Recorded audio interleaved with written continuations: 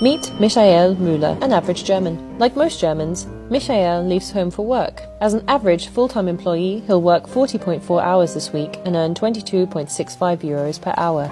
Today, Julia is here. Hi. 32% of German employees have kissed a colleague, and the office summer party was just last week. Most Germans spent 15 to 30 minutes on lunch.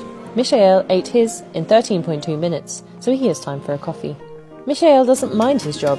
In fact, 60% of Germans are satisfied with their job. It's 5:35 p.m. and it's Feierabend, the end of the workday.